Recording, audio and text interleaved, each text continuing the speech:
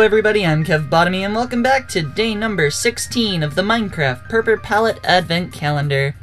Today I've got one of the 25 fantastic builds behind me picked out to show off to you guys, and I really hope you look forward to it because today's is definitely a unique one. If we flip around real quick here, today's theme is Fiery Ragey Death. And I think one big thing you'll notice about this build is a lot of it is made up of fire and lava. Now I'll get into how I did that in a second, so let's get into some of these details. Alright guys, so let's get into this house here. So we've naturally got all the purpur and I tied that in with some nice nether brick. That gives it a nice, evilly fiery, ragey feeling. And then the main touches were of course the lava and the fire. Now for the fire, it is sitting on top of netherrack, and I am actually using it for part of the wall. Yes, you can see right through it if you look close enough, but I don't advise it as you will get burned.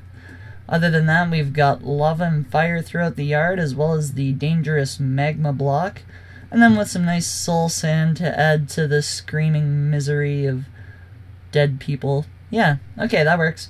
Then lots of smoke everywhere instead of flower pots. I thought that was a nice detail. And overall, I think this house turned out pretty darn good. So if we take a look at all the items that make up the build, you'll notice that for the main blocks, we've just got the purpur up top, and then I have a lava bucket there to represent the lava. Now for secondary blocks, we've got soul sand, the nether bricks and slabs, and then of course the fire that make up the house.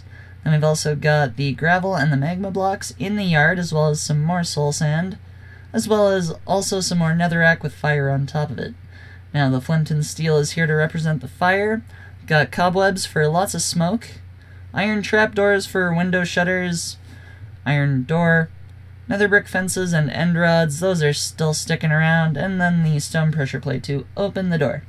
But that's all I've got for you guys today. If you enjoyed the video, make sure to hit that like button, and if you haven't already, make sure to subscribe, and I hope to see you in tomorrow's video. Bye.